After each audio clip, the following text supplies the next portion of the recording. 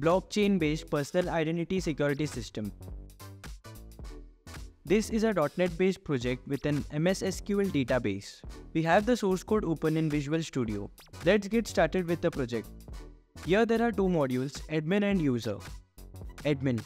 The admin can log in using their credentials. They can view the user list and can verify a new user. They can view the document list. They can check the status of the documents, whether they are tampered or manipulated. They can also verify if a new document is added by the user. The admin will be able to view when a document is added or updated. They can check the status of any document, whether it is tampered or manipulated. They can view the complaints of the user. The user can register to log into the system. After registration, they can log in using their credentials. They can update their profile. The user can update or view the details of any document they want.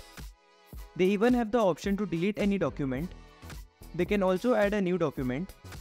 They can view and download the QR code. This QR code is a unique ID for every document that can be shared over the system. The user can view all their document logs. They can register a complaint as well. They can upload the QR code of a file and view the details. To verify a file, the user will need to enter the details of the file along with the document. The user can change their password as well. Let's go back to admin and verify the newly added document.